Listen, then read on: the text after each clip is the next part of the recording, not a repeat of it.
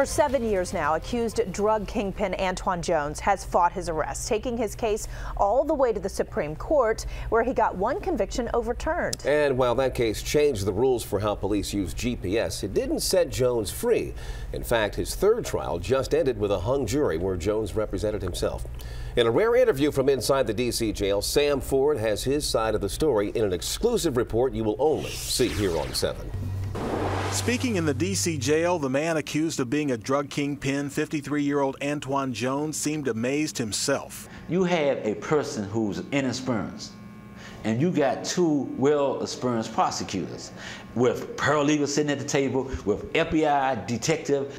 Acting as his own lawyer with a 12th grade education, he took on the feds in the U.S. District Courtroom and fought them to a draw last month, a 6-6 hung jury. No evidence of drugs on me, with me, in my club, in my houses, in my Jeeps, nowhere. But they expect a jury to convict me. Jones hasn't been free since his arrest in October 2005 when he owned 2 D.C. nightclubs, Killy's Cafe in Northwest and Levels in Northeast. Police stopped Levels manager Lawrence Maynard for speeding in Jones's minivan. They found $69,000 cash inside.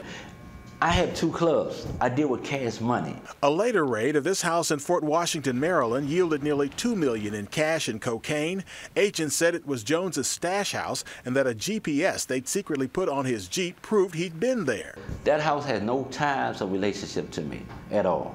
Nothing. At his first trial in 2006, a jury acquitted Jones of 33 charges but hung up on 1 conspiracy charge. At his second trial in 2008, another jury found him guilty of that conspiracy count and a judge sentenced him to life in prison.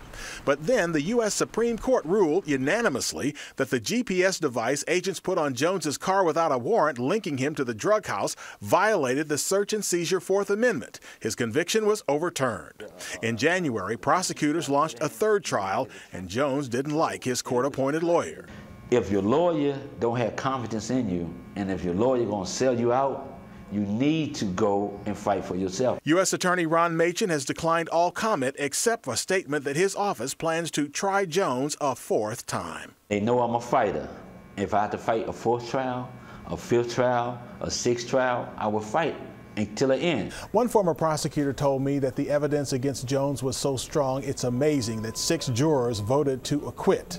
So far, no date set on this 4th trial, and Jones has waived his right to a speedy trial, saying he wants to find a lawyer this time that he can trust.